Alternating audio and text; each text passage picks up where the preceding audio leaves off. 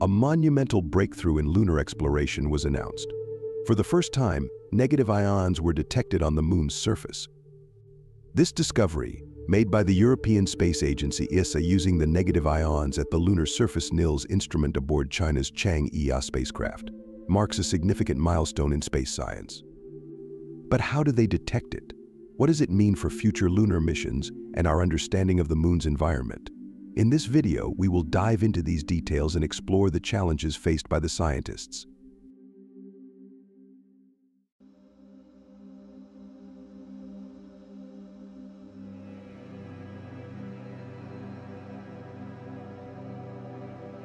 The detection of negative ions on the moon is a groundbreaking achievement in space science.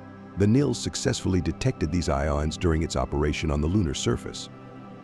This was the first time negative ions were measured on the moon, adding a new dimension to our understanding of lunar plasma. Negative ions are particles with an extra electron, giving them a negative charge. They are typically short-lived and difficult to detect, especially on the moon, which lacks a magnetic field and has a very tenuous atmosphere known as the exosphere. The detection of these ions indicates that the lunar surface interacts with the solar wind in complex ways, producing a variety of charged particles. This finding opens new avenues for studying the moon's surface environment and its interactions with space weather. The NILS instrument collected data intermittently, operating in short bursts due to the heating constraints of the instrument.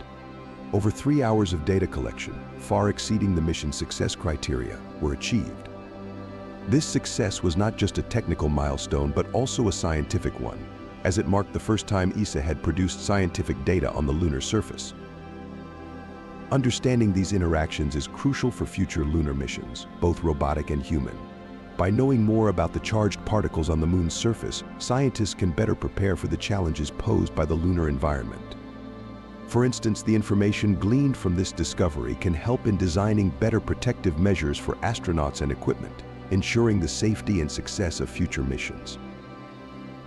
It also adds to our knowledge of how the moon's surface responds to solar wind. The moon's lack of a protective magnetic field means it is constantly bombarded by charged particles from the sun. When these particles strike the lunar surface, they can knock off secondary particles, some of which are negatively charged. This interaction is a dynamic process, and understanding it can provide insights into similar processes on other airless bodies in the solar system, such as asteroids and the moons of other planets.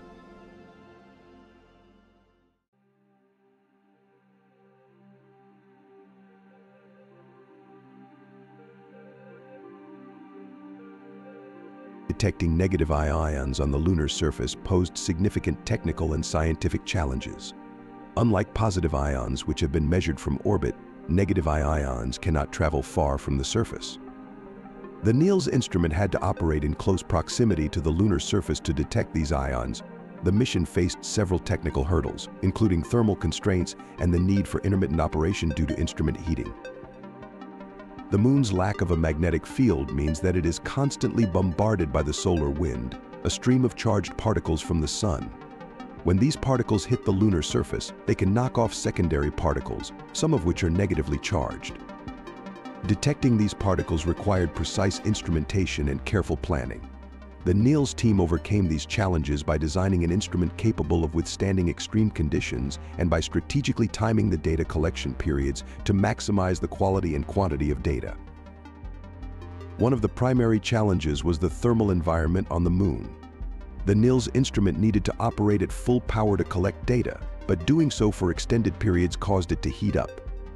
To manage this, the NILS team employed a strategy of alternating between short bursts of full power operation and long cooling off periods.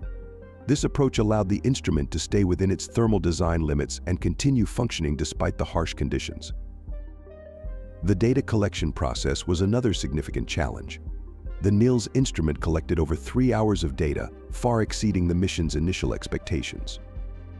This success was due to meticulous planning and execution by the NILS team, who carefully analyzed the landing position, the angle of the sun, and the temperatures to determine the best times for data collection. By operating in short bursts and taking advantage of the lunar day-night cycle, the team maximized the instrument's data collection capabilities.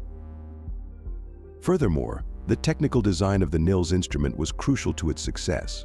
Built by the Swedish Institute of Space Physics, the instrument was specifically designed to detect negative ions in the challenging lunar environment. It featured advanced sensors and data processing capabilities, allowing it to identify and measure the short-lived negative ions produced by interactions with the solar wind.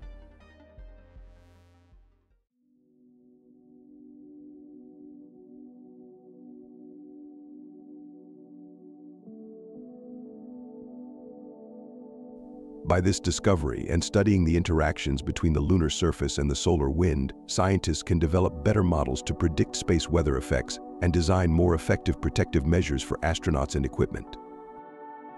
One of the key implications of this discovery is the impact on the design of future lunar habitats and rovers. The knowledge gained from the detection of negative ions will inform the development of technologies that can withstand the harsh conditions on the moon. For instance, understanding how the lunar surface interacts with the solar wind can help engineers design better shielding for habitats and rovers, protecting them from the charged particles and other environmental hazards. Additionally, this research paves the way for exploring other airless bodies, such as asteroids and moons of other planets. Understanding how these surfaces interact with the solar wind will help scientists develop strategies for future exploration and resource utilization. For example, studying the interactions between the solar wind and the surface of asteroids can provide insights into the processes that govern their surface chemistry and composition. This knowledge can be used to develop more effective exploration techniques and technologies for missions to these bodies. Moreover, the discovery of negative ions on the moon has implications for our understanding of space weather and its effects on the lunar environment. Space weather, driven by the solar wind and other solar activities, can have significant impacts on the surfaces of airless bodies.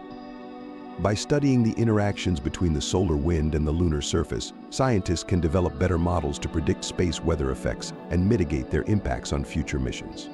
This knowledge is essential for ensuring the safety and success of future lunar and space missions. The detection of negative ions also opens new avenues for scientific research.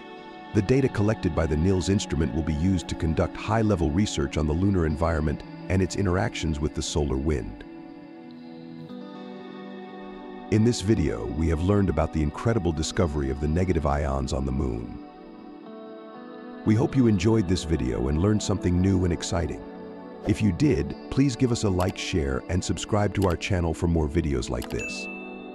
And don't forget to leave a comment below and tell us what you think about this amazing exoplanet and what you would like to know more about.